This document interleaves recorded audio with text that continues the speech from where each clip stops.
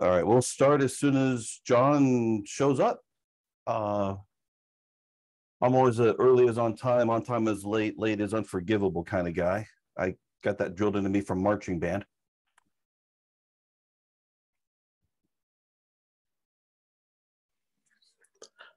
This one time at band camp. Oh no. Yeah, they came out after I was in school, but anyway.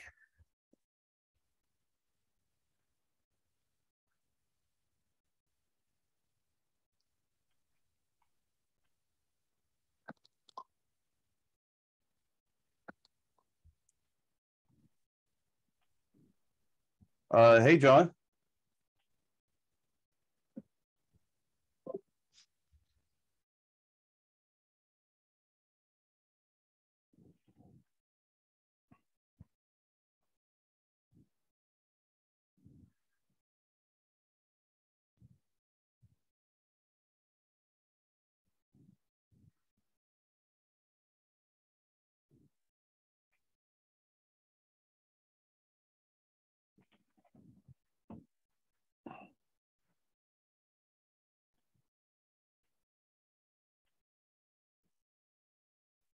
All right, we're almost there.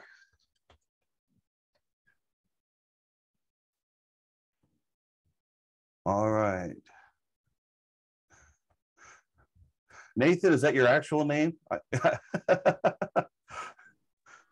My actual first name, and unfortunately I have to include it for those who just see my first name because they only have a blank that says what's your first name as opposed to what do you go by. Well, fair enough, but I've seen you transpose your letters on LinkedIn versus Facebook, and I'm like, I know who you are, but I'm like, I get mixed up times. Glad to have you on. Thank you. Interestingly, on the last call, I finally figured out how to fix it for that particular call, so I actually removed it.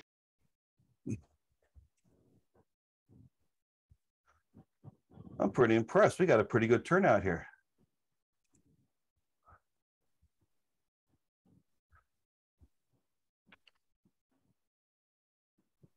And I'll post the link again. And John's waiting for his PC to boot up, but he'll be here momentarily, but that won't be too bad. Wow.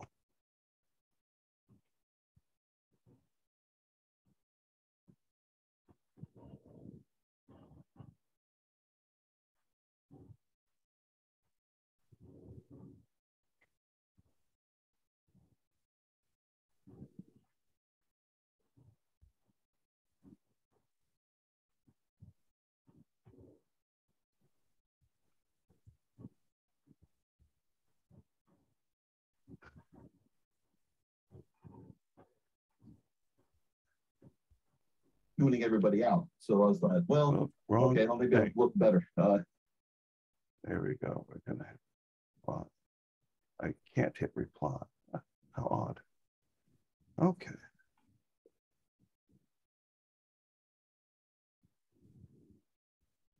Oh. Such as career agent computers. It says Mass Mutual sent a download last night unawares to everyone. He'll be on shortly. Oh boy.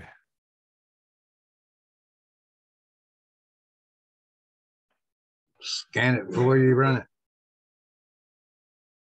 It comes from Mass Mutual. So, you know, if you're going to lay the blame, at least it's a company that has some money. They can fix everything. Oh, thank you, Jane. I appreciate that. Thank you. I didn't mean to have this scheduled on my birthday. It just happened to be. So we should all sing happy birthday in our worst voice. No, you shouldn't. And that'll be your present to me to spare my hearing from that. Oh, I can get bad. I know. I can get bad. Your singing is almost as bad as your Spanish. Comer Esther Usti. And the one and the two. This is being recorded and it will be used against you. Okay. I hear you.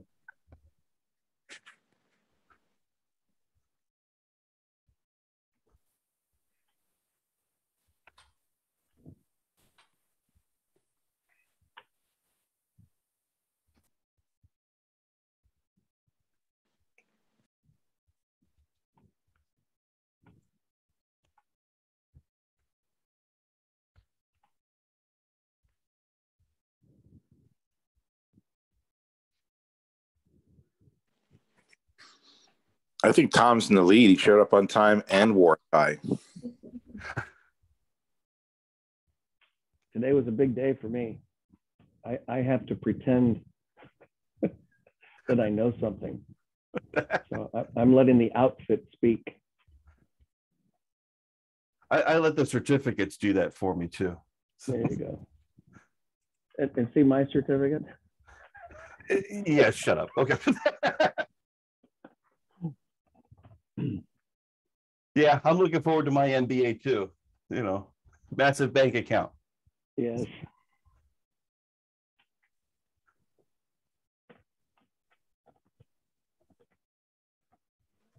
You see me now, David? I do see you now. I love it. Thank you. Appreciate that. Okay. You're welcome. Now watch, you're gonna go in the witness protection program again, right? Okay.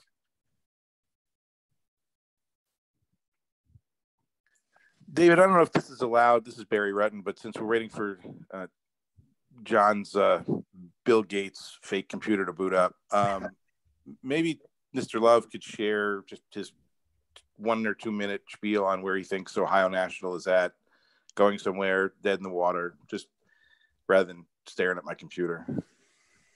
I'm all for that. I will pause recording if you feel more inclined. Well, but if you're streaming live, it doesn't matter. At this point, That's true. The thing that is exciting for me is the announcement they made 2 days ago that the proxies are going out very soon, and that current loan activity on an existing contract will not affect its buyout purchase amount. So that's what I was looking for. As far as the amount, I don't know. Still won't tell us. They're making it real difficult for us to find out. I'm just not impressed. And that was part of the part where I didn't even look at the announcement. I got the email, but that the next step, it has been approved for the acquisition or whatever. And yeah, you said the proxies are going out for the voting, and we'll go from there. So now that's on the website. So if you still have access to getting on the website, it's the top blurb updating on the buyout. yeah, I still have that. So okay. All right, John, did you join us without me realizing it? I'm just kind of doing a verbal check here.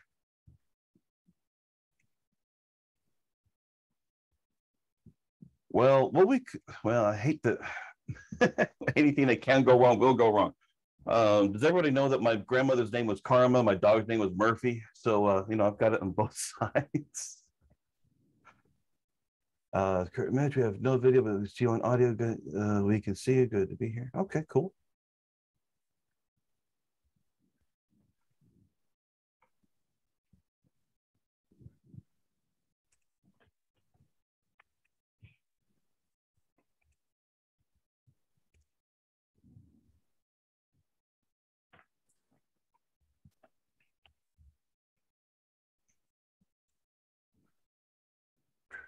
Okay.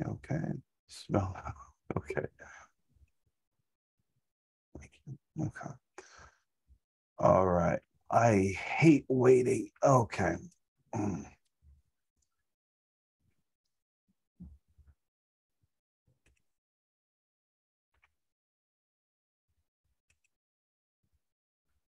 And Terrence.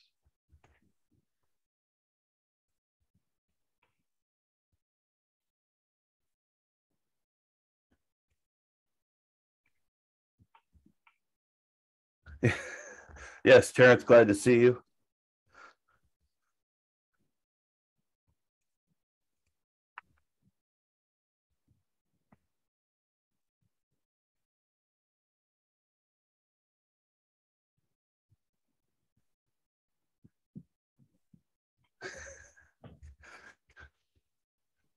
I had to buy my own laptop when I was at Mass Mutual. So, yeah.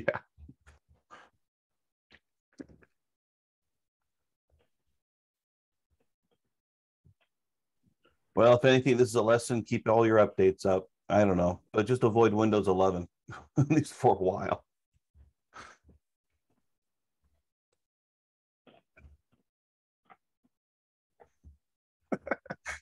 Yes, Barry, I'm sure he could afford his own laptop.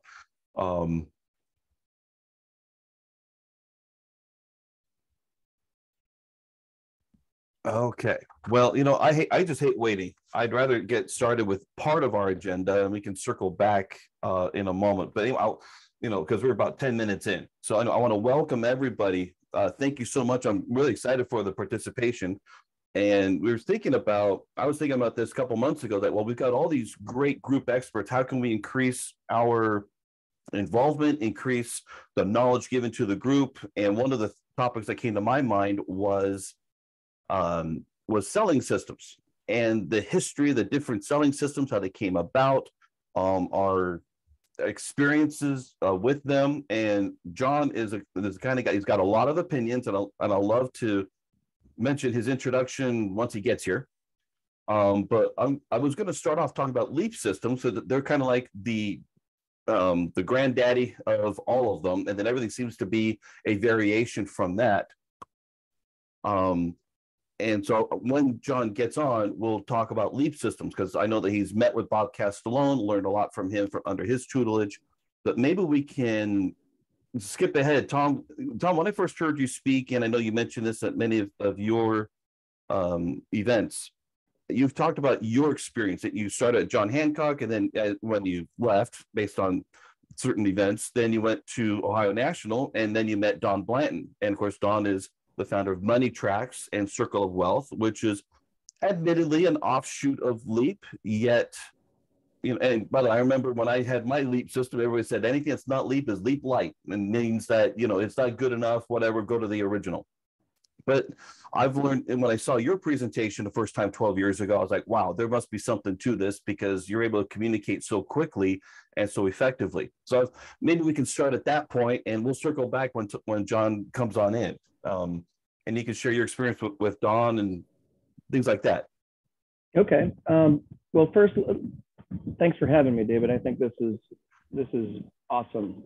Allowing the experts in the group to have some time to share, I think is great. I wish when I started my career almost 50 years ago, I would have taken advantage of listening to some of the old guard share their thoughts, because back then there wasn't the interweb, there wasn't social media. It was, you had to pay and go visit someone.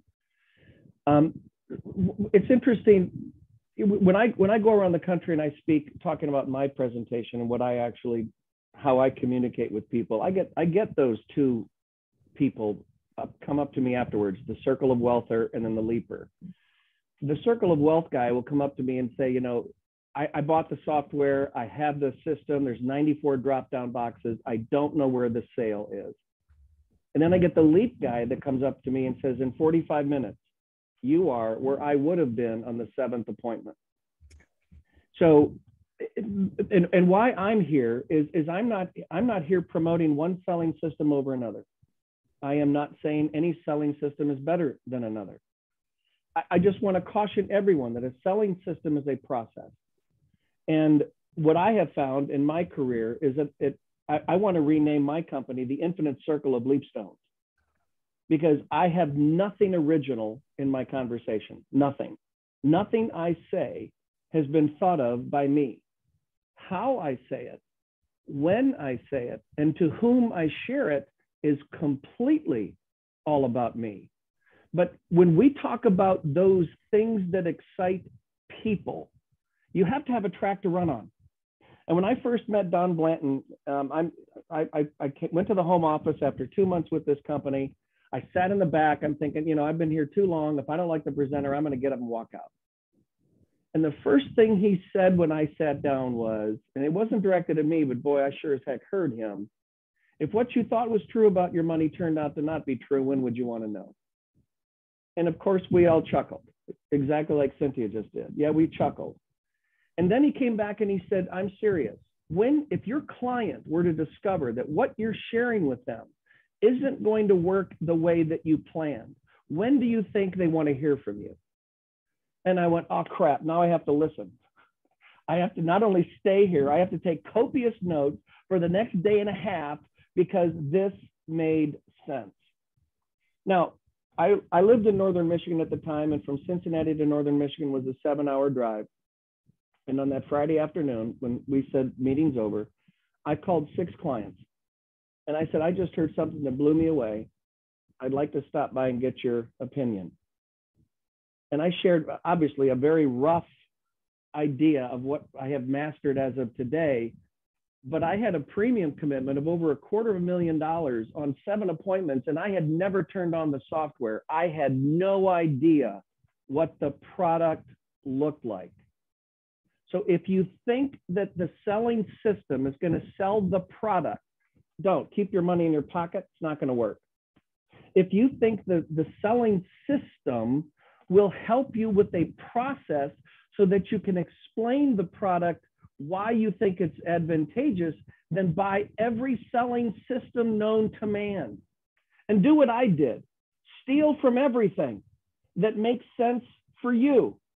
There isn't one specific process that's going to make you more successful than another. And again, I'm a hybrid. So I look at everything that was ever met or presented by man and stole those things out of it that made sense to me. I think one of the biggest fallacies in our industry is that we're taught by lawyers to sell the company's product the way the company wants us to sell their product.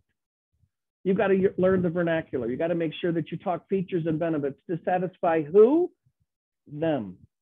And by the way, you're not selling to them. You're selling to the public who don't want to hear that kind of stuff.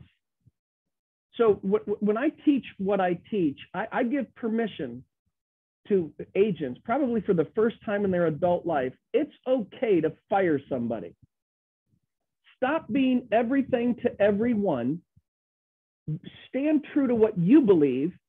And if you begin your conversations with, this is what I believe, this is why I believe it, this is to whom I wish to share it, would you like to be a participant? All you're going to do is attract people who want to do what you want to do. I am out of the convincing game, the chasing game, and selling systems have a tendency to prove what people maybe don't want to be having or have proven.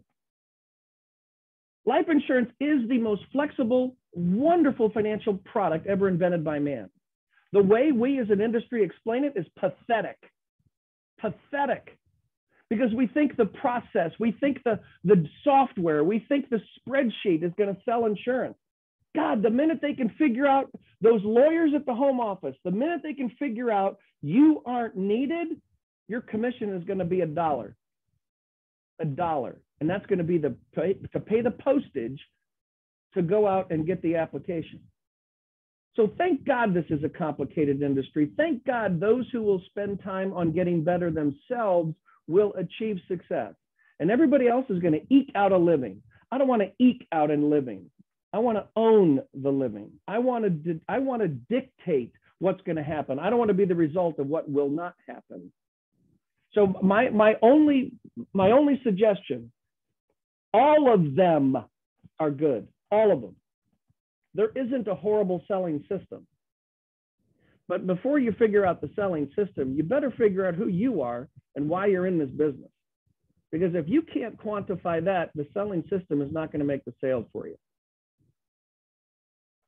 Amen to that. I remember my first few months at a large mutual company.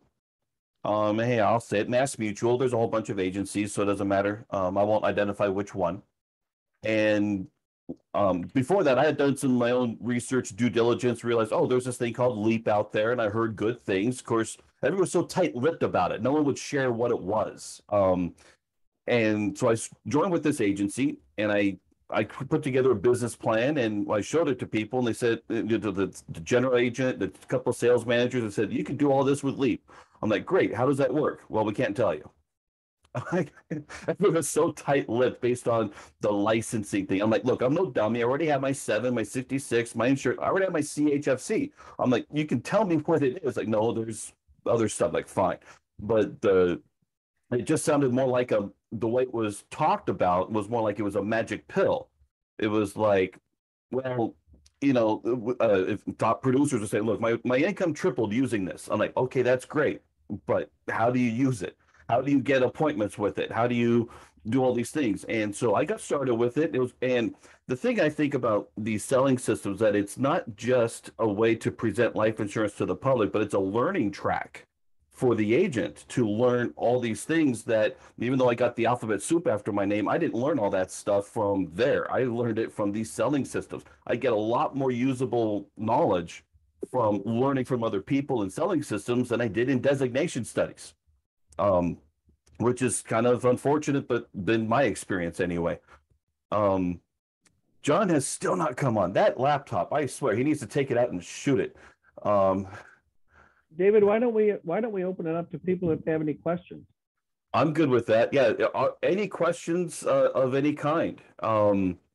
Just about. I can't think of that there'd be a dumb one. Please. There's a question. Will recording this be available? Yes, there will be. I will post it to my YouTube channel. And I'll post a link in the various groups I'm in. Yeah. David, I'm here now. I had to sign on through my iPhone. I'm sorry. Oh, well, hey, John. Okay, well, I wish we could see you, but I'm glad that, okay. And I always call you John, and I always screw up your last name, but you know that's kind of common for you. Yeah, so, that is common. It is Ocweija. It's pronounced Ocweija. It's Polish, which is not uncommon in Chicago. In Polish, it's pronounced Ocweija. Now, here's the punchline. It means fat, strong man. All right, well. Okay, well, my last name means child, but if you read it backwards, it's redneck. So, whatever. Okay. Well, let me introduce John because, John, and you just sent this to me. You're a 26-year veteran within the insurance industry, okay, you gave me a sad smiley face there. Yeah, it was a typo. 20 top of the table qualifications. I know TNT turns into that crying emoji. But yeah, 20 top of the table qualifications, 23 MDRT, Mass Mutual Hall of Fame. You have a bachelor's in philosophy. Wow. Okay, that should be interesting. Your MBA from USC. And of course, you have the alphabet soup as I do. You have CLU, ChFC, RICP, and AEP, which is a high-end estate planning credential. So awesome. Glad to have you. And, one thing I know with our interaction, you have some very strong opinions, and I love that. You tend to be just a tad bit abrasive, so I got to soften you up just a tad, but I love it. I'm going to be nice. The presence on the internet is not the real person. I just like to, bust balls. Okay, fair enough, and I'm great with that. John, when I was thinking about putting this presentation together, we already heard from Tom and his experience with Circle of Wealth and Don Blanton, but before there was that, I mean, the granddaddy of this was Leap Systems. Yep. And personally, I believe, and I can't prove this, I believe that what Bob Castellone did was took John Savage's circles, made them squares, added more squares, and then turned it into a system. That's not entirely accurate, though. There is certainly a little bit of Savage in there because Bob and Savage, were contemporaries. But, in the early part of my career, I got to be very close with Bob and Bob Ball and Vince Dodona and the whole inner sanctum of Leap. And there was a Leap school that Bob did. It was private invite only. I don't know, probably about 11 or 12 years ago now. And he gave the genesis of all of that. He was a struggling agent, and he certainly took though he probably never admitted publicly to this day, took his lead from Savage and distinguished financial products according to protection, savings, and growth.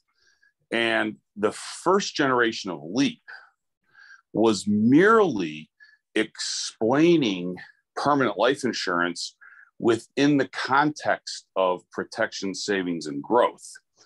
The math came much later. In fact, it was Todd Langford and Norm Baker that made most of the advancements in that world when they developed the first Leap software, unawares to Bob. I have a collection of life insurance sales ephemera going all the way back to the 1920s. And the first generation of Leap that he sold in the 80s to insurance companies was indeed the PS&G model. And the way the model was designed was that the most powerful drawers were always down and to the right. They were the bottom right. So you had life insurance, you had tax deductible qualified plans, and you had tax shelters when tax shelters were in vogue in the 80s. And there was basic math to those worksheets, which I never used. I saw them because we had them in the agency left over from years and years. But I wouldn't entirely characterize it all as a process of John Savage. Bob did have some, and still does have some pretty profound influence on the industry. Probably the biggest misnomer about the entire Leap system, and I could talk openly about this, inside of WBC, we refer to it as Brand X, somewhat self-deprecatingly, and then also for legal purposes. But now we're beyond all that. When Bob came out with the person A, person B concept, that's what really created a lot of problems. Person A, person B, or man A, man B, was designed to defeat an objection. And that objection was, well, I'm dead. I don't want to make my wife and my children, rich. I just want to take care of them. So the answer to that question was, well, properly structured, properly owned, and matched with savings and growth, you can benefit from your death benefit by monetizing your remaining assets equal to or less than the amount of death benefit. That was probably missed, I would say, in given my 10 years as a Leap trainer. That was probably missed by 99.9% of all attendees. And the person A, person B calculator actually became a plan. And the person A, person B calculator, which I assume most of the people on the call are familiar with, is fuzzy math at best. Ooh. It can't be replicated in reality because it doesn't account for variance. It's a straight line progression.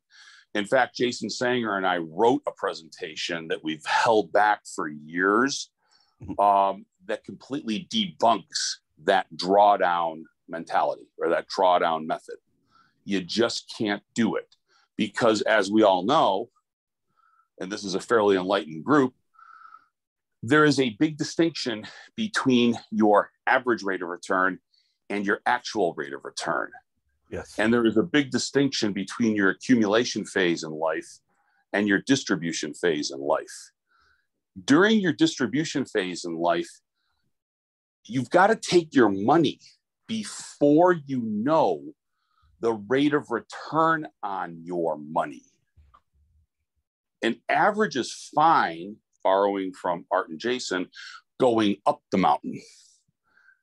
An average is absolutely devastating going down the mountain. Yes. Because there's just simply no more new money coming in. So I'm hypercritical of Leap now, and I built my practice on it. But I am hypercritical of it because I would say, and I could say this in this group, I would even say it publicly at this point, those of us who are trainers, we made a horrible, horrible mistake with Leap. We never focused on, we spent so much time selling the life insurance, we did it at the expense of savings and growth type assets. Wow. Yeah, I remember from my first year and my only year with Leap. And by the way, one thing about these selling systems that you're not just given the software, you are part of a community. You get to be involved with things, and that was great because I remember hearing Bob Castle give his Monday morning rants. Which was helpful. I do those for Mass Mutual, once a week, so I get it. But the thing is, if people on the call are not familiar, from what I recall, and I think the whole point of what the end game of Leap was what we call the permission slip spend down strategy, which was you now have this permanent death benefit, but you have all these other assets that you can now spend at an accelerated rate because you have the life insurance that will replace it upon the death of the first spouse or second spouse, however it all goes together. Oh, sorry, John, did I have that just about right? Yeah, no, yeah, I was saying, and it's too esoteric of a concept for consumers to understand. The marketplace has changed.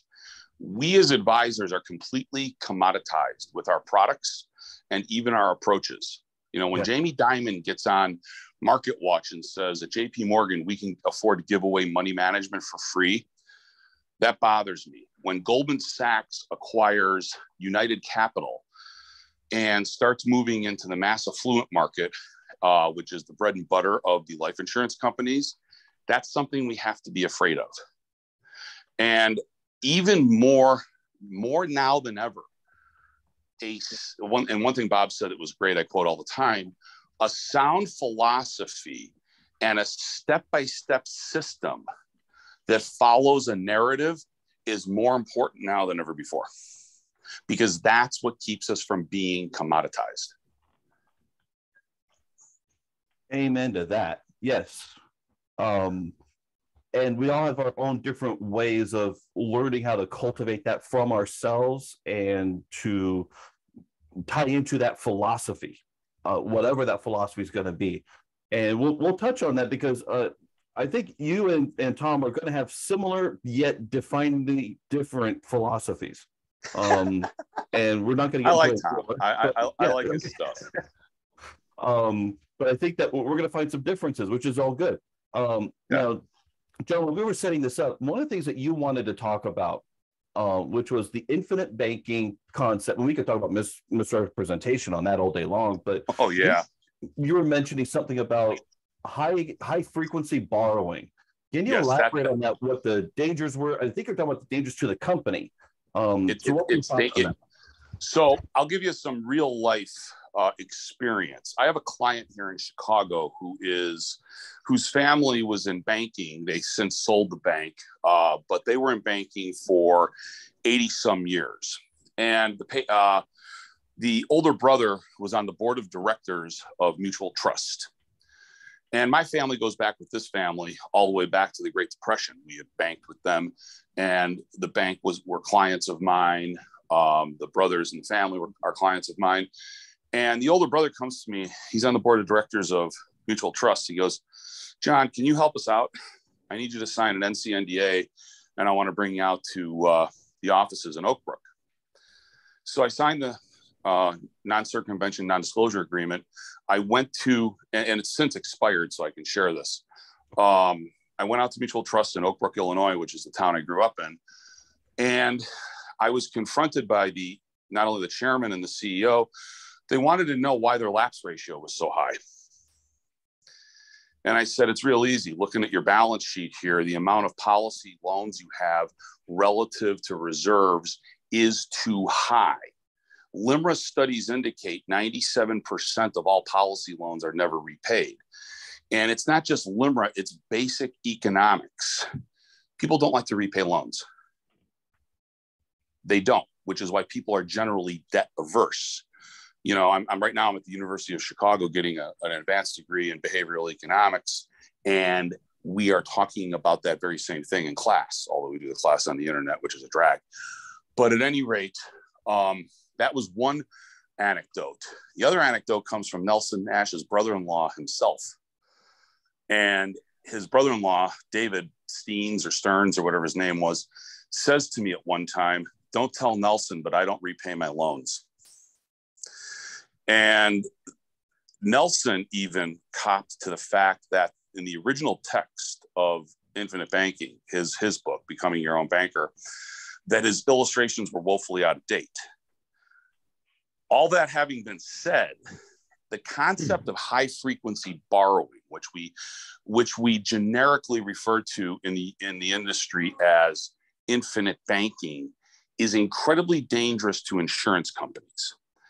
Because when a properly designed IBC policy is going to have a lot more paid up ads than it is hard premium, probably 2 to 1 or 3 to 1. And ALIR or PUA or OPP, every company has a different acronym for, additional paid up ads. Those monies can't be invested in reserves because they don't know when the redemptions or the withdrawals are going to occur. I've been very fortunate to be taught by some great actuaries in this business, both from Guardian, where I started, and Mass Mutual, where I am now, and Bobby Samuelson, who I think is the smartest guy in the life insurance business, about how this stuff really works and how it's built. And, there's no magic to life insurance. It's the time value of money. The insurance company pays claims out of cash flow. They don't pay claims out of reserves. Reserves are the last money they ever want to hit. The reserves are there in case they go BK so they can make good on the contractual obligations. This doesn't mean that borrowing from your life insurance is wrong. It's there. The cash values are there, and the loan provision is there as a benefit to the policyholder. However, when it comes to infinite banking, actually, when it comes to finance in general, and in my practice, I consult on a lot of M&A work and a lot of private placement work, so I am intimate with this. The cheapest source of funds is always your best bet. I've got a couple of billion in face, and most of my clients are closely held businesses or highly compensated professionals, attorneys, doctors, etc. There's not a one of them that I don't slap a third-party cash value line of credit on their policies, because those are loans at very favorable rates, LIBOR plus a margin, and they don't hit your credit report. Right. Infinite bank your butt away off that. But leave the cash value with the company. The cash value is the collateral for the death benefit. And in truth, the cash value is nothing more than the net present value of the death benefit at the reserve rate. Mm-hmm. Don't believe me? Take out your HP 12-1C and take out a ledger and do the math. At least the guaranteed cash value has got to stay there. Paid up ads are a little bit different because that's the insurance company's gift to you. So it's not that I'm against infinite banking.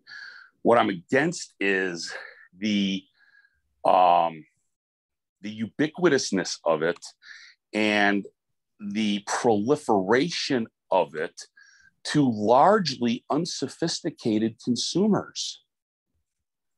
One of the biggest misnomers in infinite banking is you're paying yourself back.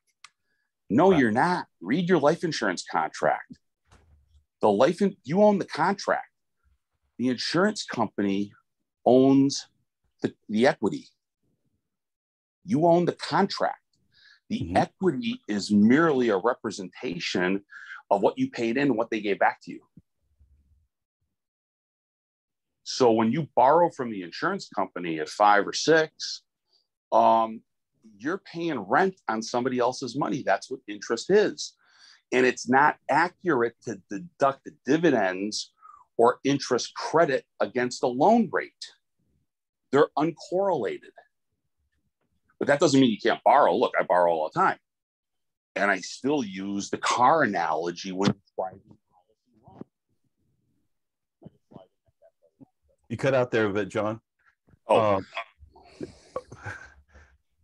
what I was going to mention was that a lot of times, in whether it's whole life or indexed universal life, however they're promoting infinite banking with whatever policy, but often they'll say, well, you're paying yourself back. And as you said, no, you're not. You're paying the insurance company back. It's the insurance company's money, and they get to charge a usury rate of that interest.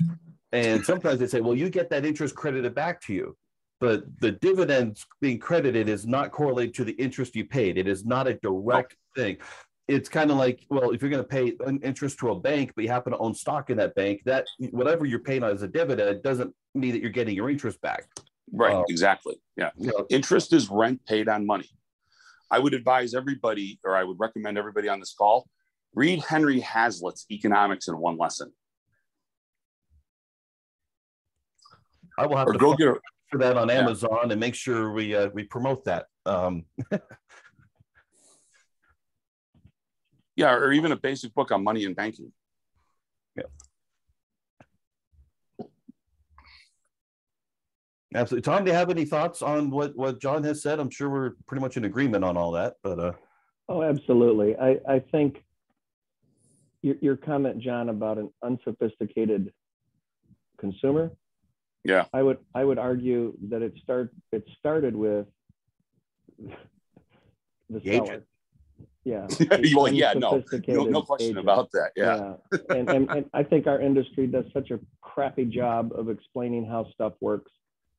Life insurance will sell itself all day, every day. It's what we do with it that has a tendency to kind of muddy the water. Yep. I'm on a mission the older I get. And I really do want to give back to the industry the basics.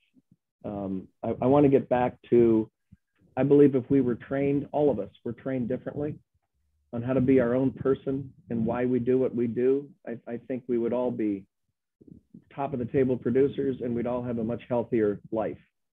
But man, I'm part of David's life insurance agent discussion group, and I see some of the conversations that go, and I'm constantly vomiting in my mouth and being so adamant about not just getting on the damn keyboard and going, where in the hell do you live? And let me know where you are so I never meet you.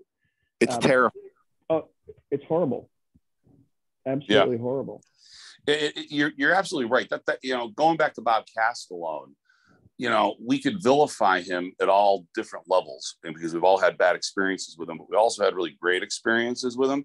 And that was ultimately when he set out, his point was to educate. And having grown up in a family business in manufacturing, and we distributed our products through manufacturers' reps. So it really wasn't dissimilar to the life insurance industry, because life insurance companies distribute their product through manufacturers' reps. We just call them agents. The life insurance company is a manufacturer. They really don't have any stake in the outcome, because here's a dirty little secret of the life insurance business. And this was shared to me by a couple of lobbyists whose names I will not divulge, and a couple of home office executives from a couple of companies whose names I will not divulge. The 3-year lapse rate on life insurance is in excess of 30%. So the insurance company, knowing that that's true, and knowing that they need cash flow called premiums to keep their enterprise afloat, is continually focusing on the new and better product, the new and better product, the new and better product. And agents go running to it. The market for life insurance hasn't changed in over 50 years. So what does that mean? That means most of the sales occurring in the industry are replacements. It's going from one company to the next. It's not expanding the marketplace. And our industry still has a two-faced attitude. We will still give the new agent who brings over all of the business that's already been expensed 4 times, give them brand new accolades and trophies. Yep. And if that person were to do the same thing with the company they're with, they're terminated for cause. Yeah. So you've got an industry that can't even police itself, trying to beat the system. Oh my God. Wow. Yeah. I mean, we've got to separate ourselves. And I think you'll agree with this, Tom, that the RIA space does it a lot better than the insurance space. What's that? The RIA? Yeah, the Registered Investment Advisory, the independents, the independent registered investment advisory space handles the development of their advisors much better than we do. I remember at a Mutual of New York convention when I first started my career, they had a sales psychologist come up and speak. And he said, you guys are so lucky because the minute that Merrill Lynch begins to learn this is all about relationships and not transactions, every one of you are unemployed. Yep. I have a friend of mine whose daughter went to the University of Wisconsin that has a tremendous personal financial planning program that culminates in a CFP qualification. And she took her first job, and she's at Merrill Lynch. Merrill Lynch advisors are taught, and usually when a new advisor comes into Merrill Lynch, they're assigned a team. They either stay with that team or they evolve and grow and spin out of that team. Their first 3 years is about 50% of their workload is studying in excess of the CFP content and learning prospecting. They are not allowed to cold call. They are not allowed to direct mail. It's workshops, referrals, and LinkedIn. That's it. David Barry wants to ask a question. I think he's got his hand raised. I want to make sure we got to Barry's question. Barry, what's on your mind, brother? Hey guys, hey John, and now I know how to. I'm just going to say Ouija board from now on when I read your name, and I think I'm going to get really close. My business cards are actually a Ouija board. Oh, I love it. I love it. Spot on. Hey, going back to your commentary on loans and interest rates, I just, a quick comment and then two questions. One, I have to say that just the whole idea, just the language of infinite banking and bank on yourself, I think just the language itself is so fundamentally flawed. The person who's receiving the interest is the bank, and that's the life insurance company. Yeah. And so I even see people who are teaching, quote, infinite banking, bank on yourself type strategies.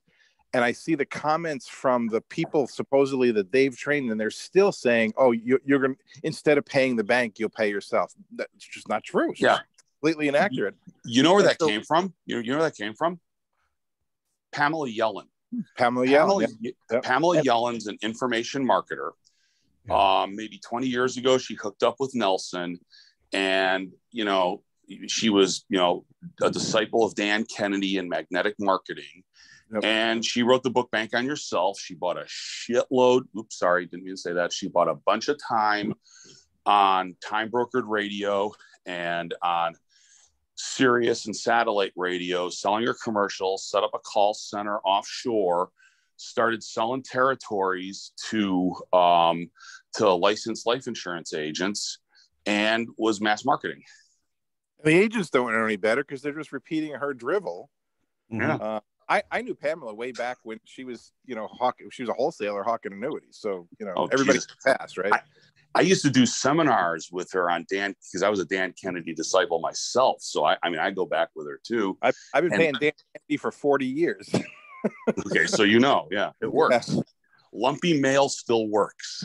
I love lumpy mail so much. So here's my question. So I encourage people to during we'll just call it accumulation phase, distribution phase for common language. So I encourage people when they want to borrow, repay, borrow, repay, borrow, repay, and then the last loan that they don't repay is we'll call it the retirement distribution loan. Yeah. The other piece of this is I try to encourage them to say, well, yes, you could borrow from your policy and, still have, avoid the opportunity cost if you're buying a car, but that's a depreciating asset. If you can, it would be really nice if you use the loans for appreciating assets where you're not at risk, like real estate and things like that. That's really using it, I think really effectively. I think the last point is, and this is one I've struggled with because I really want to be accurate in my language and representation.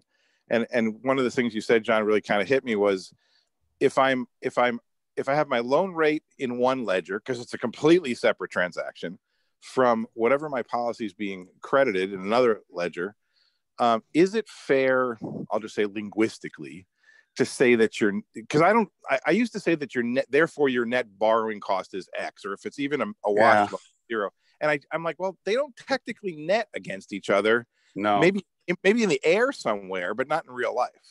No, they don't, because remember, a dividend is a return of unused premium.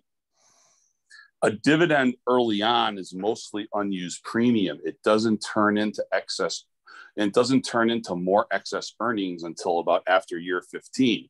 Now, however, the revisions to Section 7702, which were the biggest godsend Congress could have given the life insurance industry, and to Tom's point, we should all be knocking down $1 million of premium a year with the new products. Yay, lobbyists. Yeah, no, they did a great job, and I'm going to give props. One of the people we all owe is Allison Weiss, head of government relations at Mass Mutual. She was a pit bull, because the original proposal that Congress was going to give us was reserve rates set at the AFR, which would have been a long-term disaster. Yeah, and now we've got reserve rates at 2%. And thank Richie Neal too. Yeah, absolutely. Yeah, because he knew all about 7702. Yep, absolutely. If I have a policy that, let's just say, I'm going to try to use it. I'll use two numerical examples. Let's say the loan. I'm trying to think of it. Well, let's even just use a wash loan just to make it really, really clean and clear. If my credit on if my charge rate on my loan and my credit on my policy are the same, I just feel like when people borrow, I always say, look, you figure out how much you're going to borrow, pick a term, HP12C stuff, pick an interest rate at least equal to the rate charged by the life insurance company or greater, and then come up with your own little amortization schedule on that simple interest loan, and then pay it back, because you'd have to remember, if you're going to charge a rate higher than the insurance company, most of what you're paying back is just your PUA, because you can't put more money into a contract beyond the hard premium or the scheduled premium. And there's a dirty little secret about PUAs or OPP or ALIR or whatever the hell your given company wants to call it. About 7% of that premium is load. Yeah, the old premium loads are. But if you're doing a loan repayment and you actually designate it as a loan repayment, doesn't it bypass the load on a regular premium payment? No, because I remember being on the product committee at Mass, and we had a use it or lose it paid up additions rider. And I said, that's really dumb, because Guardian, Northwestern, New York Life, they all have stop and go and you don't lose it. And what I was told and then brought into the lab and shown the math was that there's a cost to the stop and go, because the insurance company, like any other financial institution, needs consistent premium flow. And paid up addition riders aren't guaranteed. So they have to insure against anti-selection. That's why that extra load is in there. Now, we wound up doing it for market forces. We had to do it, but it's expensive. Yeah. And then this could be a John question or a Tom question or both. I have my own explanation, but I don't want to influence your answers. If someone asks you about a premium load, I have a list of things that I represent that, these are the expenses an insurance company incurs and deals with that. But I just want to say, how do you guys respond to the premium load question? And by the way, I do current assumption ULs or IULs as well as whole life. So, it's kind of across the spectrum of those products and handled a little differently. But how do you address that if someone asks, if it's in the illustration? Yeah, go ahead, Tom.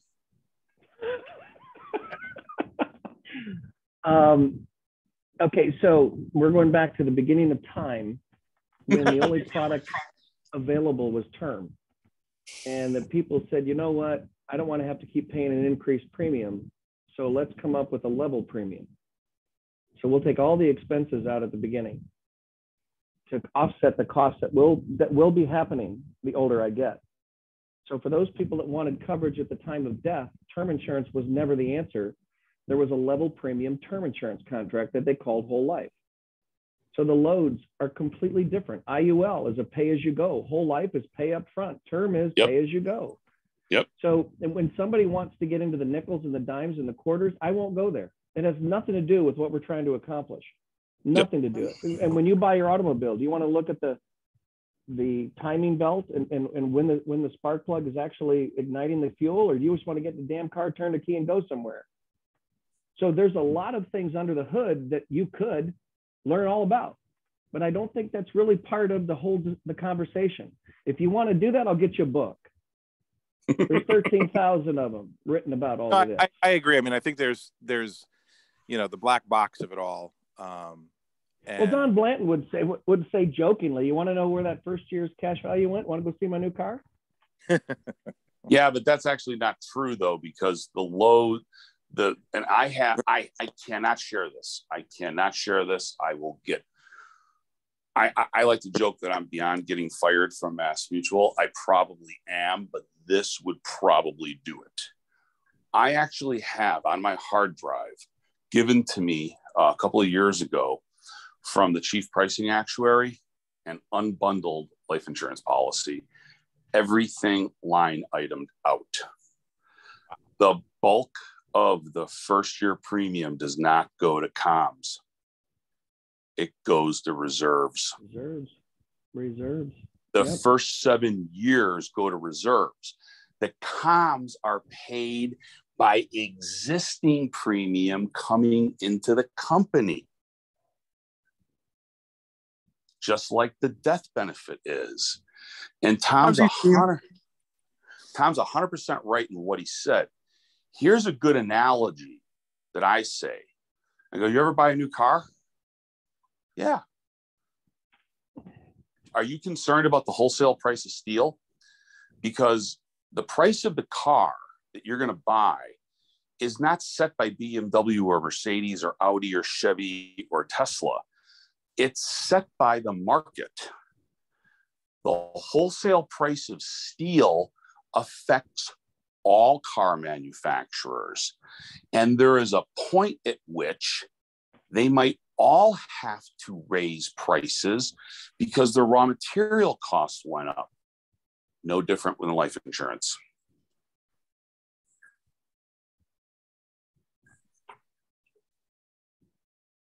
That was fantastic. Barry, was that good for you? That was great to me.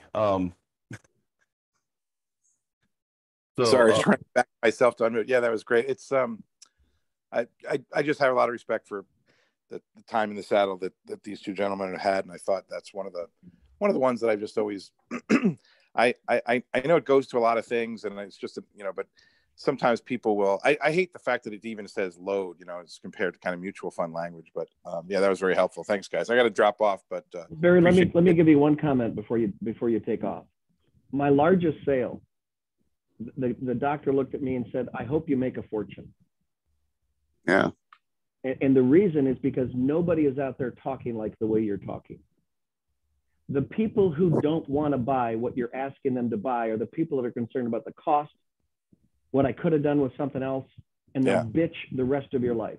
Well, look at all the money saving them in taxes and money not lost, and they don't see that negative market returns. Let they add all that up and compare it to that front end. They won't go there. They won't go there. So when you have a conversation that's building on what are you going to make? Where's this load going? Is this your car payment? Is this I go, you know what? We're just not a good fit. We're not a good fit, and walk away. Yeah. By the way, those are the clients that will call you at 4 o'clock on a Friday, and you look at your caller ID and go, oh shit, it's you. Right. So when you can understand, you get to choose who you get to work with. And all of us need to do a better job of vetting. Remember, I started this whole day by telling you, I go around the country giving people permission to fire clients. Fire them. If they don't believe as you do, get rid of them. This guy that's asking these types of questions does not believe what you believe. So just be careful. I'm not saying don't take the client, because I've been in a contest. I've been late on a mortgage payment. I get it. But if we're taking it for the wrong reason, man, it will come back to bite you in the butt. It will. Always, man, always. profiling is, I think, job one. You know, and going it all back begins with what I believe. This is what I want to do. This is to whom I wish to do it with, and this is the benefit they're going to get. You want to work with me? If not, I could buy. All right. I just want to add one last part, which is that with regard to interest and the policies and how they're credited, I think that the best way to describe where the interest goes is that you can reimburse your policy back of the interest that could be charged against it. You're not paying yourself the interest, or you're not getting the interest back from the company, but you're restoring the policy's values and schedule of benefits. To me, that's the best way to describe that particular part of infinite banking. So I just wanted to get that out there. With a direct recognition contract, yes, but not a non-direct recognition contract. Remember, when Nelson wrote the book, the one thing he did do right, he did a lot of things right with the book. I don't know about the subsequent books that have come after. He designed policies that were like 2-to-1, 3-to-1 PUA to hard premium. So the excess that you're paying back is the PUA. It's not interest. All right. I still have to wrap my head around that one. But I did get a question. Cynthia sent me a question here. I want to make sure we get this asked. And so she asked, is there harm in using permanent life insurance for tax-free retirement distributions through policy loans or even the lifetime income rider? We're going to have some fun on that one. I'm going to hold back. I'm going to hold back on that one. Go ahead, Tom. First, let's get our vernacular correct. It's not tax-free. It's tax-exempt. A tax-free item is referenced as a preference item, meaning it's still going to be included on your tax return, either for a state income tax potentially, but there's a 1099 associated with tax-free. Yep. A tax-exempt means there's no recollection of any distribution at all. And here's what I want to emphasize to the group. Life insurance, what everybody here is talking about, is nothing more than a form of collateralization. You are collateralizing the cash value, just like you collateralize the equity in your home, just like you collateralize a reverse mortgage, just like you collateralize a margin account.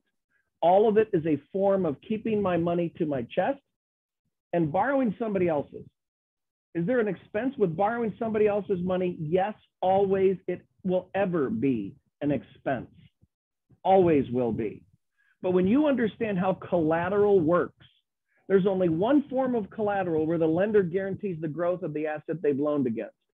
And that's crappy trash value life insurance. So you can margin. That's what Warren Buffett does. You can get mortgages. That's great, but you got coupon books. You can do a reverse mortgage. That's awesome. But when you talk about using life insurance as a distribution vehicle, I haven't found anything in the tax code that even comes close to spending money the way that you could spend money. You do not need a retirement plan to retire. You need money. And where your money is more important than what it earns. Oh, that was great. Say that one more time. That was beautiful. You do not need a retirement plan to retire. You need money. And where your money is parked is more important than what it earns. And if you understood how wealth is taxed on the distribution side, 90% of the people that are doing what they're doing will change course. The problem with our industry is that none of us are really aware of how wealth works. We know how product works. We can read a prospectus and tell you on page 42, this is what it should say. But I'm not required by law to help you understand the implications of any decision you choose to make. Even as that's fantastic. That was great. I'm going to plug myself here, David, because I'm so excited about this. February 15th through the 17th of 2023 in Nashville, Tennessee, we're going to have a day-and-a-half symposium with the following speakers. It's going to be David McKnight, Tom Hagna, Van Miller, Jim Ruda, myself, Cody Askins, and we're still looking for more speakers. So there will be a cost. It'll be at the Country Music Hall of Fame at the auditorium. And we've got plenty of hotel space. There will be an expense. just be on the lookout. We're going to be posting this with David in his various groups, but I am thrilled about that. We just got all of the speakers to commit to this, and I'm really looking forward to that. It's going to be We're doing ours around the same date. Thanks. Oh, crap. But it's not in Nashville, is it? Yeah, we do the WBC symposiums in Nashville because it's cheaper than Chicago and it's equally as easy to get into. Yeah. Southwest Hub. Yep. Going back to the original question about tax-free retirement income. David knows this. Kinder knows this. I personally have a huge problem with it based on behavioral economics.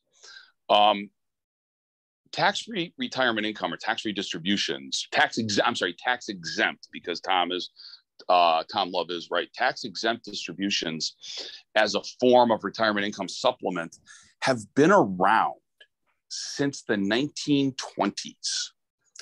There's a seminal book that was written in the life insurance industry called Head, Heart, Heels. It is long out of print. I gave a copy to David. And it's way better than, and you can probably get it from him. I'm sorry, David, but you put this together, so you have a little bit of work to do. It's better because it's better than Huebner's Economics of Life Insurance, which is like Insomniac Theater. I mean, you're 3 pages into it and you're out like a light. But that concept has been around since the 1920s. If it really worked, we wouldn't have a retirement income crisis in this country, and permanent life insurance wouldn't be vilified. Now, that's not to say it can't work, but what prevents it from working? Behavioral economics. When I started in this business 26 years ago, I had this crazy idea that people would pay premiums forever. They don't. Number one. Number two, dividend rates go up, dividend rates go down. And it doesn't, and it's no different with IUL. IUL and whole life are different sides of the same coin. In IUL, to Tom's point, you're paying as you go. In whole life, you're paying all up front. But the insurance company controls the levers. So with an IUL, they control the cap and the floor. I got one on my desk right now. This guy's been paying $1 million a year into what was then 10 years ago Pac Life's best policy. The cash value is $7 million. But the illustration said 6. Why? Because the floor and caps have changed. And even a zero floor is still a negative return because you got the insurance charges. So in a whole life policy, look, they're all the same. New York Life, Northwestern Mutual, Mass Mutual, Guardian. Every actuary goes to the same classes, reads the same textbooks. Every policy works the same. Cash value has to equal death benefit at endowment. And I've got enough business in force, and I know enough experienced agents who have got 20 years more in this business on me, that I look at illustrations and I compare them to the original sales illustration. Now, shameless plug, I will say that Mass Mutual is a little bit more accurate than other carriers. And I'm not going to say that other carriers are necessarily off. But by the time you get out to age 100 and they endow, they're all mere basis points from each other. I mean, if you really want to know how this stuff works, there's a great book. It's a hard read. Lawrence Rypka, J.D. Life Insurance 10X.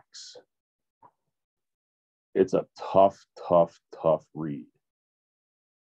And Dick Weber's Life Insurance as an Asset Class, not is an asset class, but as an asset class. And that mostly focuses on UL type products and the management that's required in those. But the better use of life insurance in retirement is the leverage of the death benefit to annuitize investment assets, or to use the cash value, as Tom said, as collateral, but not as an income stream, as a loan after a year where your investments don't equal, or the return on your investments aren't equal to or greater than your withdrawal rate. It all begins with the withdrawal rate. This stuff is not a silver bullet. You know, I tell people, you know, what do they say? I was sitting at a restaurant in Chicago the other night, and you know, it was a thank you God moment. I'm talking to an oncologist who's 56 years old, who's making $1.8 million a year, and he tells me, "I'm going to retire. What can you do for me if I hired you?" My answer was, "I don't know." His next question was, "I got $2 million in cash. Where should I put it?" I said, "I don't know."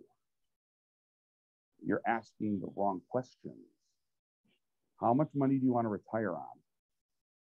What percentage of it do you want guaranteed? How much liquidity do you want to maintain? And remember, liquidity is money not being used for income purposes. And how much starting to fade out there, John, just so you know. You're starting to fade. I'm sorry. Oh, I faded out. I'm sorry. Well, I'm on my cell phone because my computer is screwed up. So number one, how much income do you want? Number two, what percentage do you want guaranteed? Number three, how much do you want to meet? How much do you want to maintain as liquidity? And liquidity is money not being used to generate income, because you can't have both out of the same pool of assets. And how much legacy do you want to leave?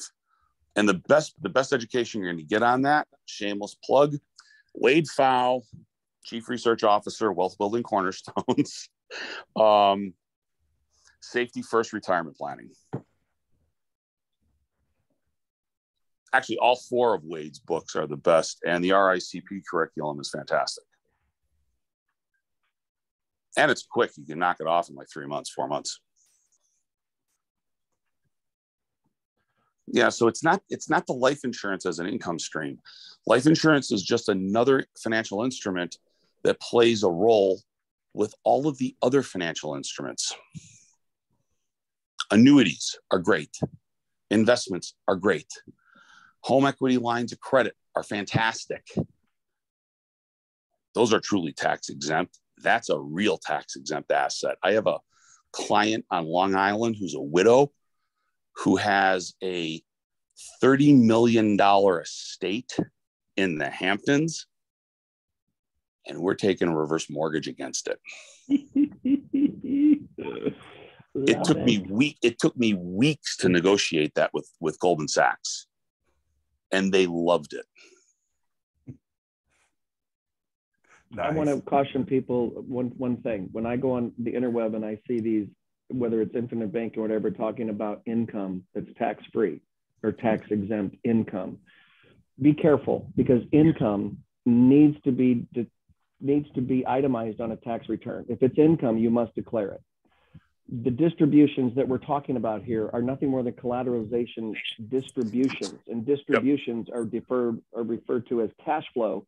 Income is and always will be 100% subject to a current income tax. Always. Don't use income and loans in the same dialogue. They're not even alike.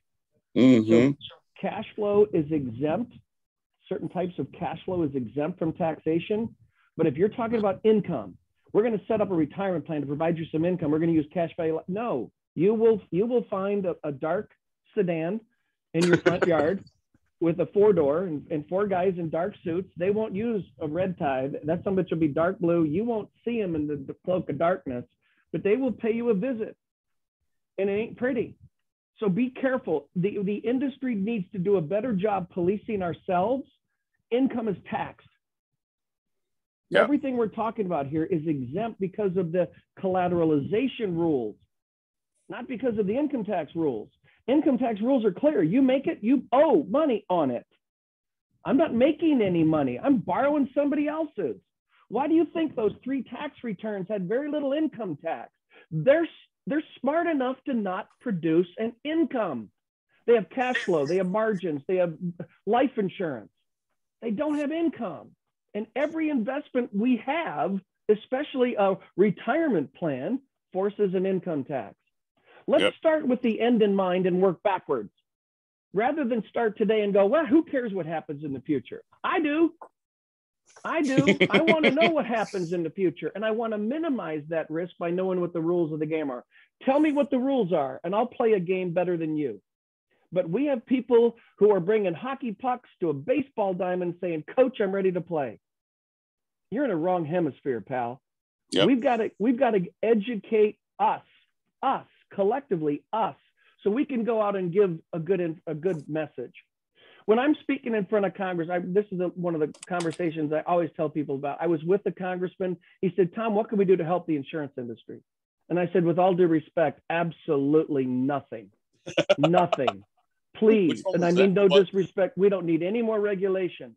But I said, do you own life insurance? And he's so proud. And he goes, yes. And I said, who are they? And he said, Guardian and Northwestern. I said, my God, those are some of the 2 best insurance companies in the country. Have either of those agents told you how to use any of it? And he said, no. Why? And I said, because you're missing the biggest reason having it. That's what's wrong with our industry, sir, with all due respect. There isn't a place we can go get education on what we've already done. You made a decision to buy 2 of the best, and you have 2 agents that don't know what the hell they're doing. And the 2 agents most of the time are arguing over how much more of your AUM to grab.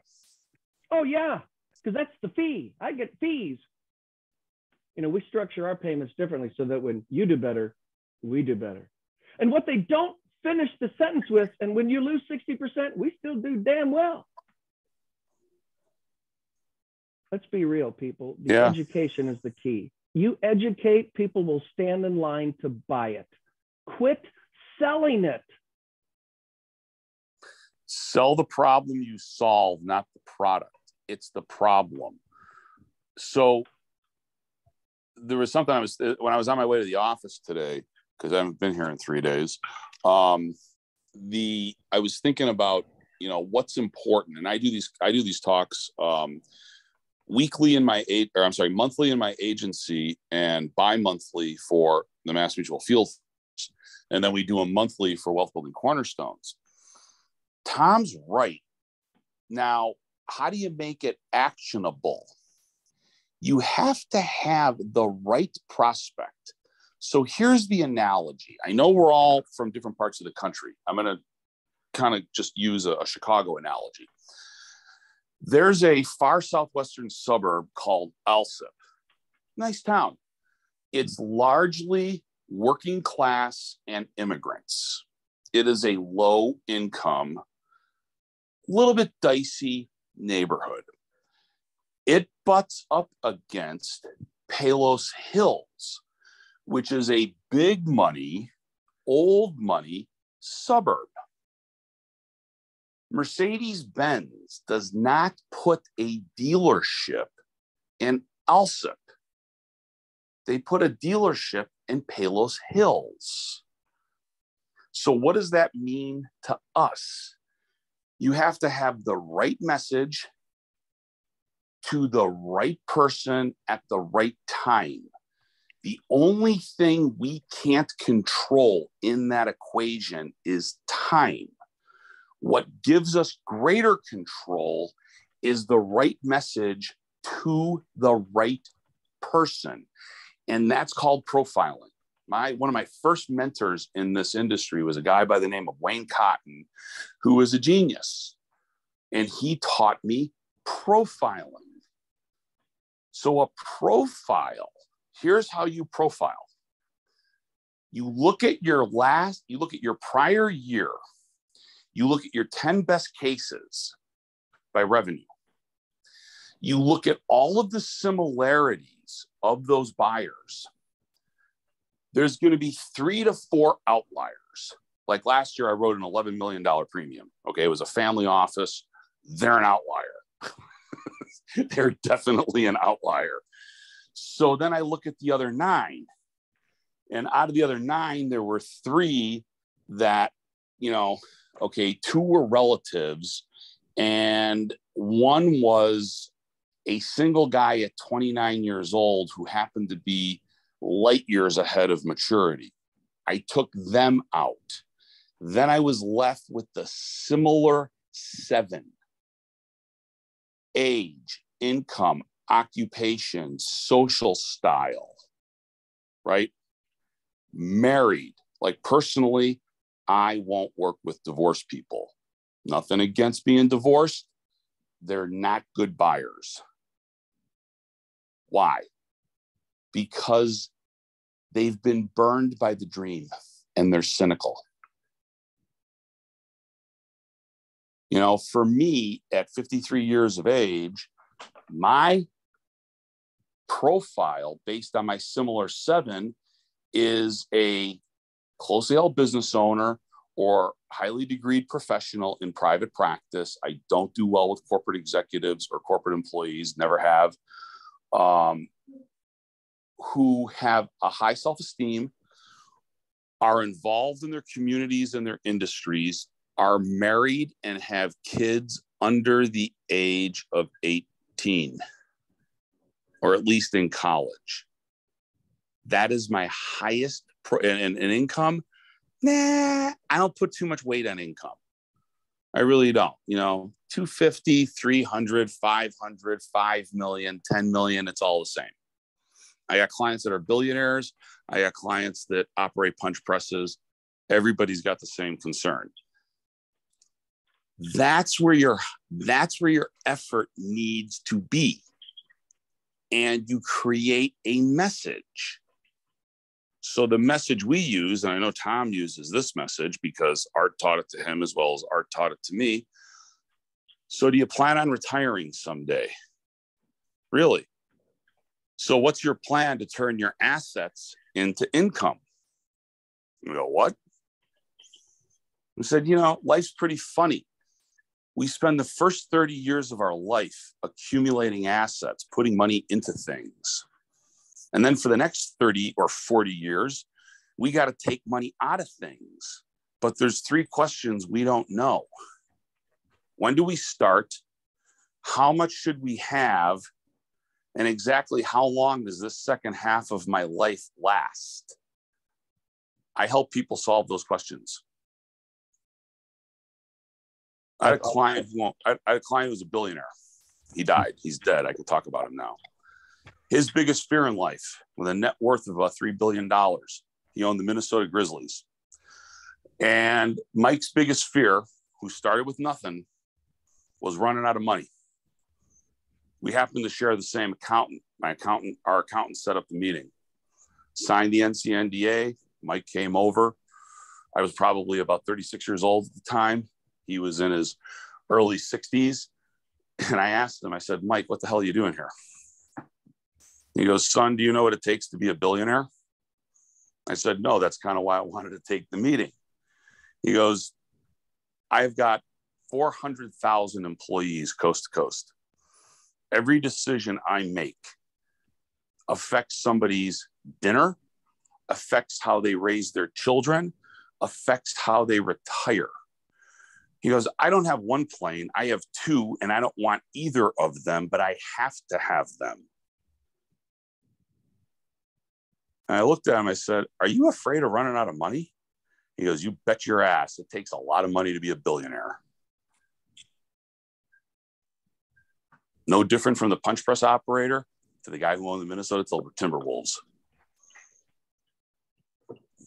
Wow. Okay, I want to go into one last question and then we can segue into some other parts. But Terrence had asked, he was number 17 out of 250 at his company for life production. That's awesome. That's awesome.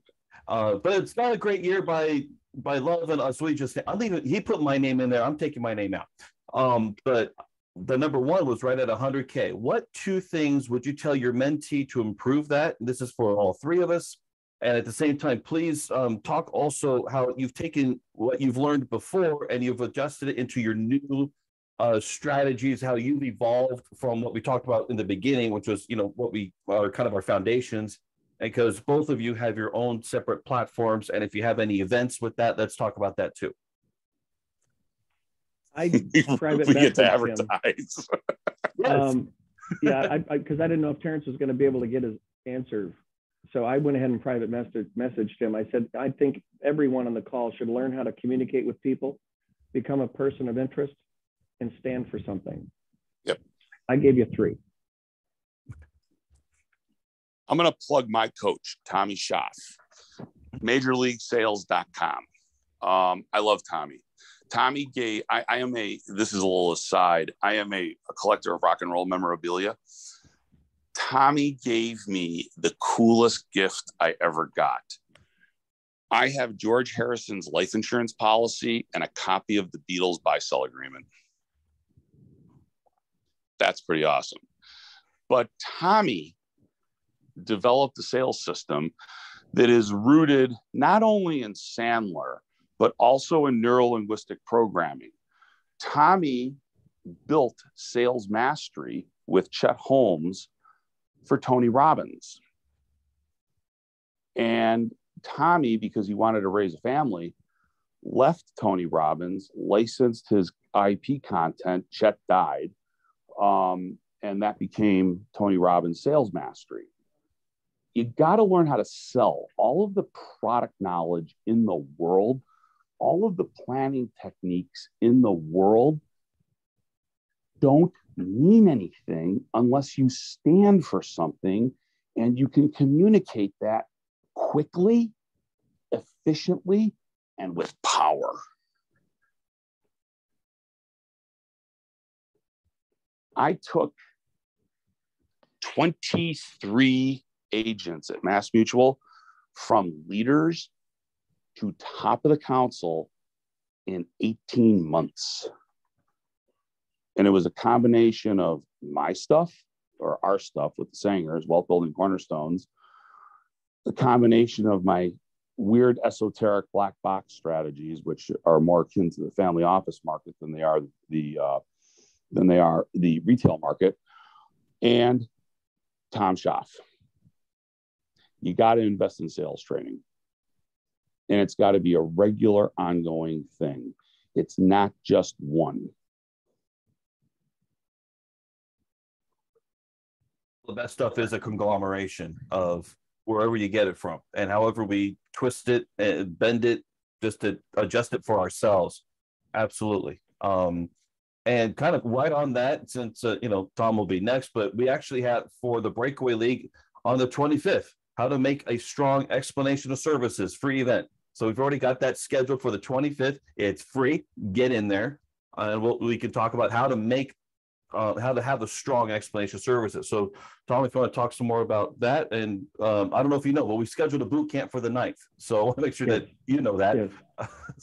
Yeah. One of the biggest problems, I think, in the industry, according to LIMRA statistics, when people are polled as they're leaving our industry, why did you fail? They will tell you, I didn't see enough people. I would argue they saw plenty of people, but had nothing to say to most of them. So the average person pre-COVID saw 200 people a week. So if you pride yourself on having 9 appointments for that week, wonderful. And I would argue the 191 that you didn't would probably be a better appointment than the 9 you coerced into making the appointment if you knew how to speak. So the explanation of services is something that I have, I'm right now, it's going to press. It's a workbook and a book, but it's how to answer the question, what do you do for a living? So that within 15 to 20 seconds, you've identified someone who believes as you do. Doesn't guarantee a sale, but it figures out up front if the person you're talking to is a potential prospect. There's 3 parts to it. We're going to explain how it works. It all begins with having a why. Why are you in this business? Because if you're in this business simply to make money, I would suggest you open a Taco Bell, You'll have more income and less frustration. If your goal in life is to do what you did when you got your license and how excited every single one of you were when you drove home and you said, I got the license, I can now start in the insurance industry. If you remember those days, that's what I want to do on that free webinar, that free Zoom meeting, is I'm going to bring back the enthusiasm of why you're in this business so that you can go out and determine when, where, why, and to whom you want to speak. And every person you're next to is a potential prospect.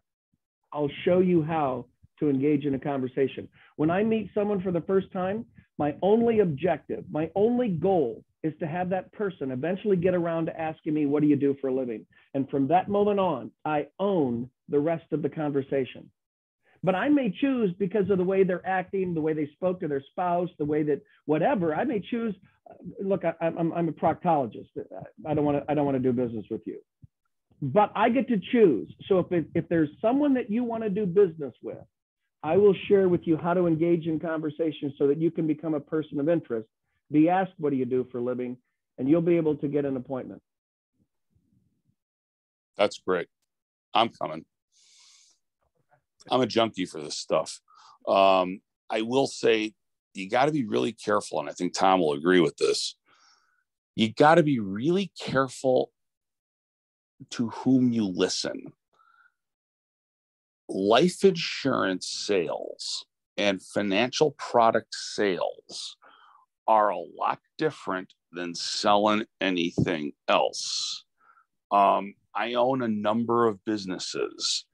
A lot of them, actually, the businesses outside of financial services are all in commodities.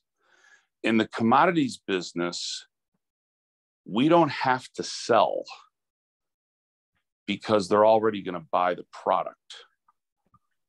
In the life insurance business, however, there is no demand.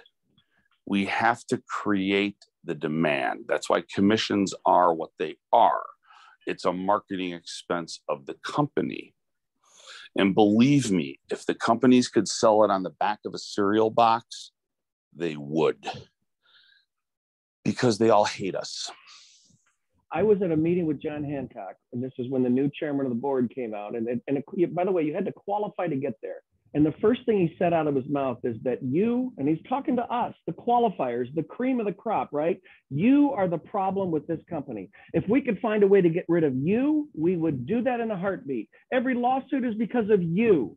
And I'm going, God, I qualified to get here?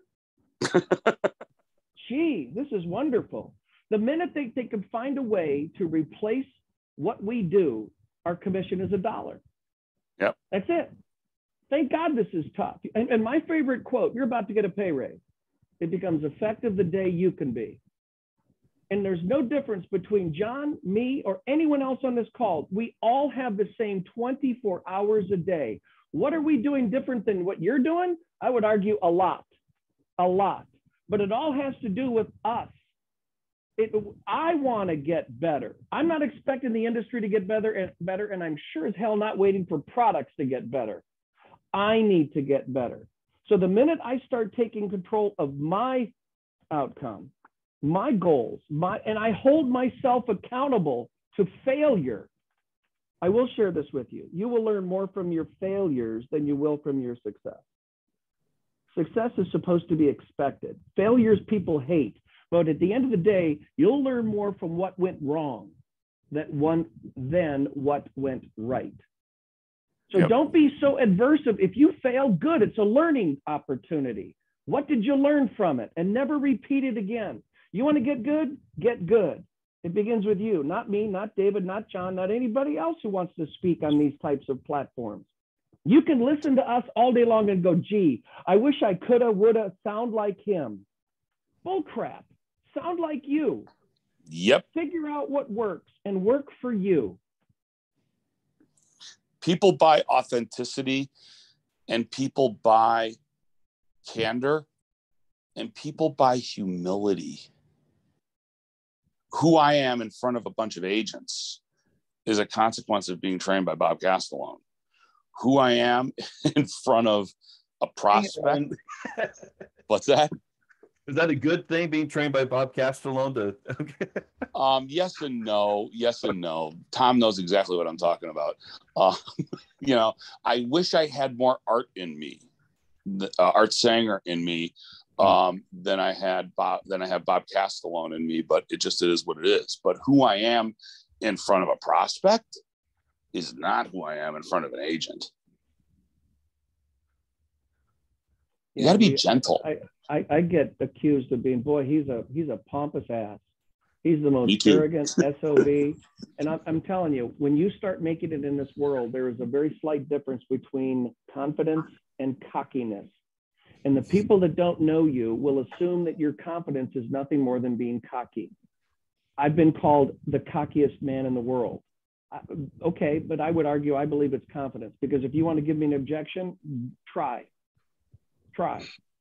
You won't win.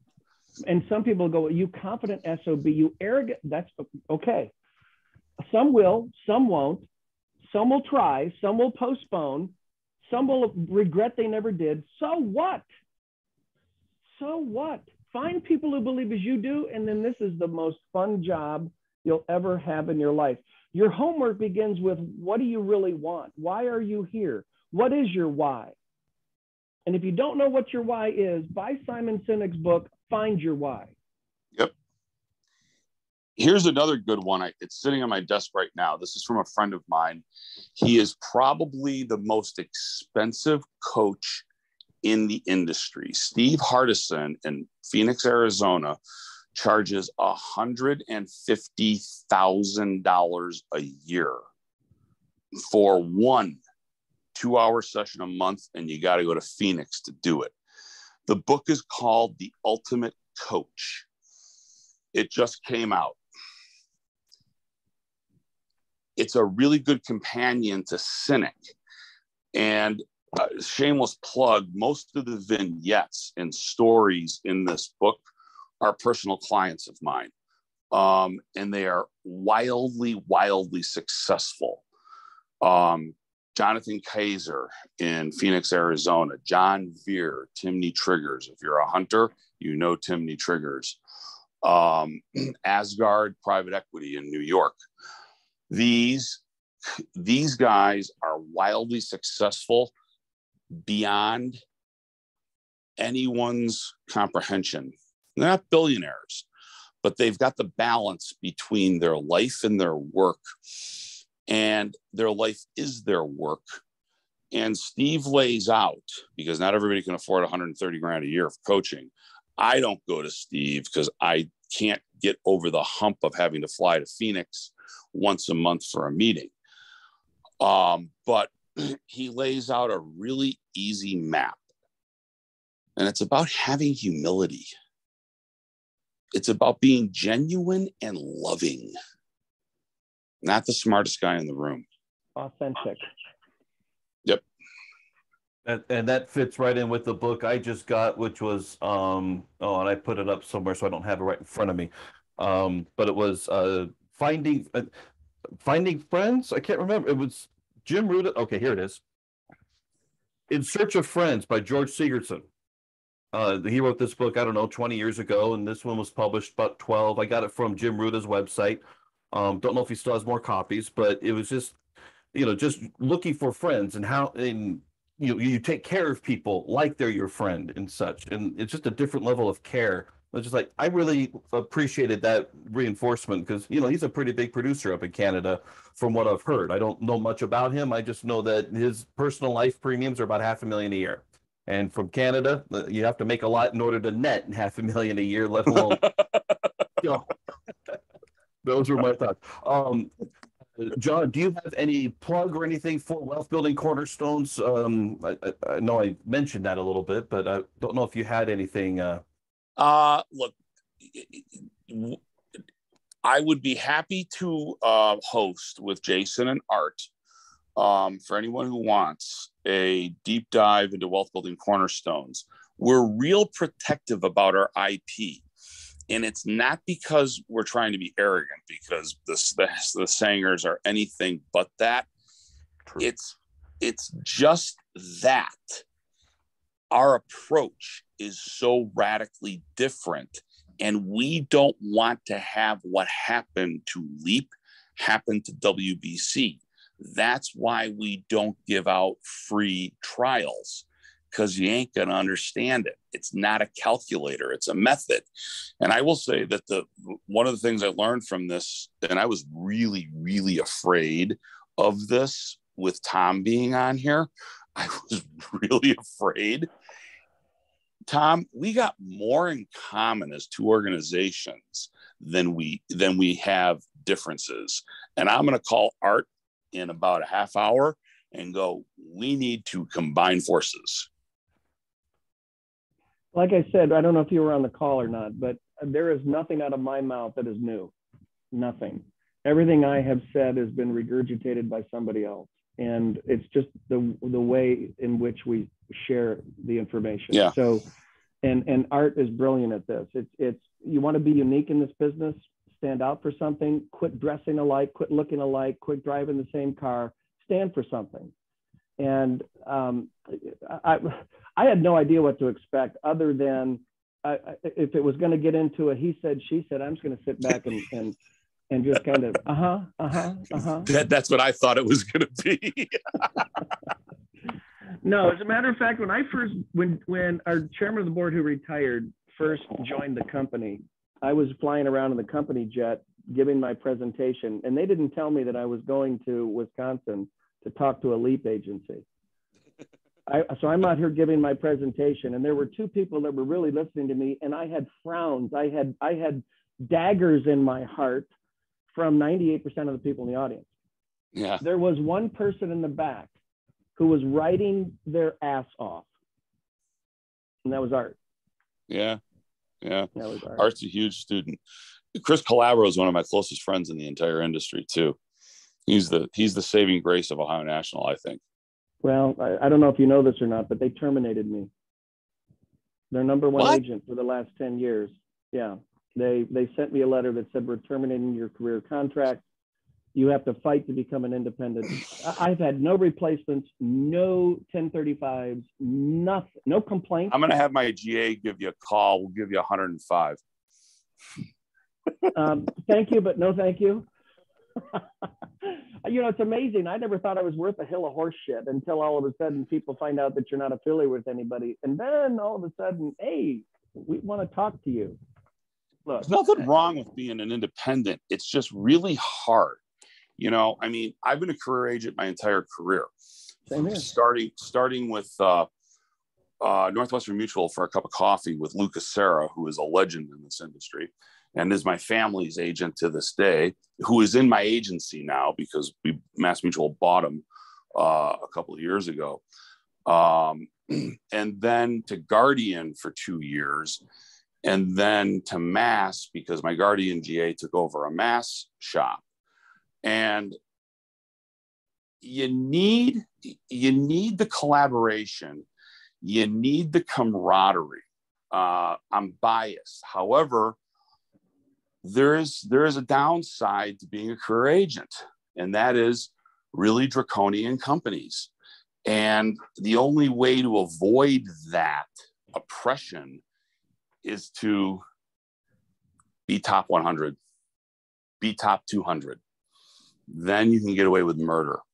Well, yeah, I was their number one for 10 years. Yeah, I know. And I was asked to go away. So I'm sorry. But my career was with Mutual of New York. They were bought out by Equitable. John Hancock, they were bought out by Manulife. Ohio National bought out by the Canadian Retirement Fund.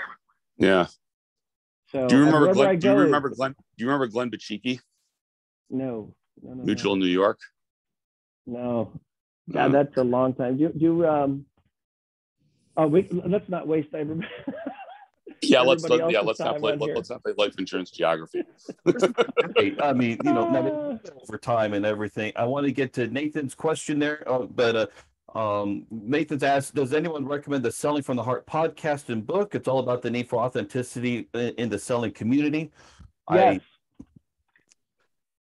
All the above. There's no wrong way to get better. There is no wrong way to work on yourself. I'm gonna respectfully kind of diverge from what Tom's saying.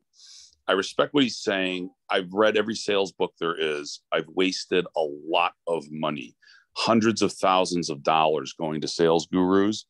I learned neuro-linguistic programming from the people that invented it, from the people who taught Tony Robbins. I learned Sandler from David Mattson, who was David Sandler's son-in-law. Okay.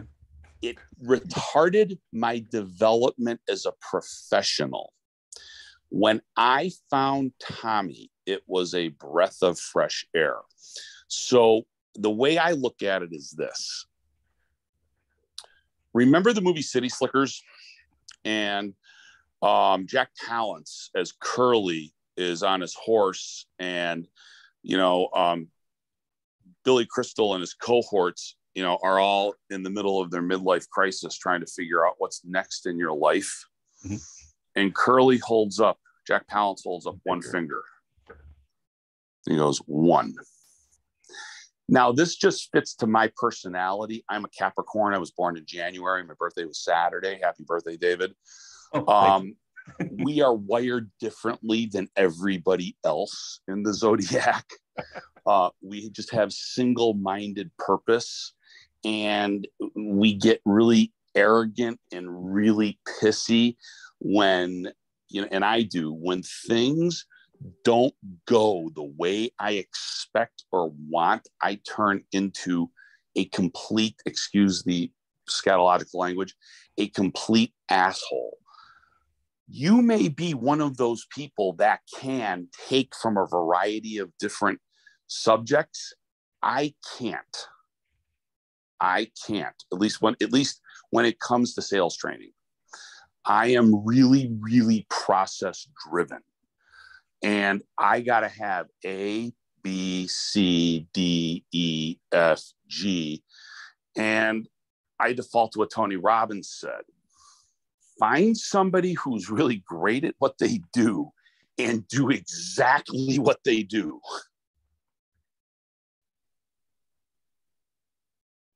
So it's a different perspective. Some people can do it. I can't. I always blamed it on ADD. I didn't think it was my zodiac sign. So that I just got a new perspective there. Okay, I'll blame my parents. Okay. All right. We're way over time. Anything else? Any closing remarks? Anything else?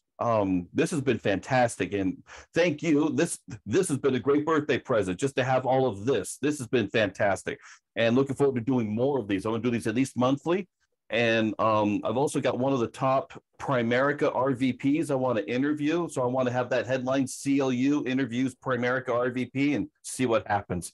I'd love to see that. I don't think anybody on this call is going to be on that except John, but that's good. Hey, John, you go take copious notes for all of us, would you? Because I could care less. No, it's from the recruiting standpoint. That's what's really interesting. It's not, by term and invested difference and all that bupkis, but it's how MLMs recruit that fascinates me. I wrote my master's thesis at SC on multi-level marketing. And that's actually how I got through SC. I was working for my family's business, and I also built a downline for a company called XL Telecommunications. I was at NTC years ago, which was a competitor sort of to XL. So that was a long time ago, but yeah. Mm-hmm. Why don't you bring on a First Family Life person to go with that? Or WFG, yeah. No, I wanted the headline, CLU and Primerica. I figured that would get some people's attention. And but I wanted it to be collaborative. I didn't want it to be attacking on either end. So I appreciate everybody being on. Any last closing thoughts? I think we're good. But thank you so much, John and Tom, for being on. John, that was fantastic. We've always chatted it in Messenger and stuff, but this was really, really great. And I'd love to do some more on this. I think we, David, you are a champion of the industry. There is no question about that. And I think that, I believe in the power of the mastermind, and I know Tom does too. There's a huge opportunity here for everybody on the call and everybody in the group. it's like that old expression about, when you have a match and then you light somebody else's match, now you got double the light. Yeah. And this could be change that affects the industry. Breakaway League does a great job. You guys do a better job than we do in Wealth Building Cornerstones and building a community. You do. There's no question about it, right? I got a lot of theories for that, but I'm going to get yelled at if I say anything about that. But there's huge power here. This is something that's got to grow. Wow, thank you. Well, I'm excited to see how it goes. Really, it's just a huge experiment, and I'll just keep growing it and see what happens with it. I just throw it against the wall and see what goes on. But this has been fantastic. Fantastic. This has been great. I'm going to make some phone calls now. I'm fired up. I usually don't start working until March. I'm going to start working now. Well, don't interrupt the cotton color-coded planning. I mean, if you allocated a whole bunch of yellow mellow time for you, don't interfere. Hey, don't knock it. I still use it. Don't knock it. I'm just saying, if you planned your year that way, If you look at my book, the copyright on the pages are 1990. Of what, cotton? 1990. No, I built my own, but I've been using it for 40 years now? 30 years? Wow. Yeah. I think I'm going to join the Breakaway League, Tom. You completely changed my perception. Thank you. Well, my pleasure. My pleasure. All right. Look forward to seeing everybody again on these. This is fun. I enjoyed doing this. And remember, if you're really, really, really good, you'll give back without any expectation. And that's really why I'm doing this, because I think our industry needs help. Because when I joined in 1978, the average insurance person was 57 years old. Do you know what the average age is today, according to LIMRA, of the average life insurance salesperson? 57 years old. Really? So, yeah, we need to get more people in this industry. And unfortunately, I believe they're all being trained wrong or inefficiently, if you will. I think if you could learn how to answer the question, what do you do for a living? And you nail that, this job becomes fun, because then all the good stuff in your head, you can actually share with somebody. That's my lesson for the day. Thanks all for giving me the opportunity to dump on you here for almost 2 hours. Cool. Yeah, this was fantastic. Thank you very much. Well, thank you. All right. Well, I'm going to be ending this, and I'll upload it to YouTube, and I'll have to re-review it, find all the links so I can put some links in there so people can get the books and whatever else that was mentioned. So this is fantastic. Thank you all. Really appreciate it. And make it a great day, you guys. Yep. Great.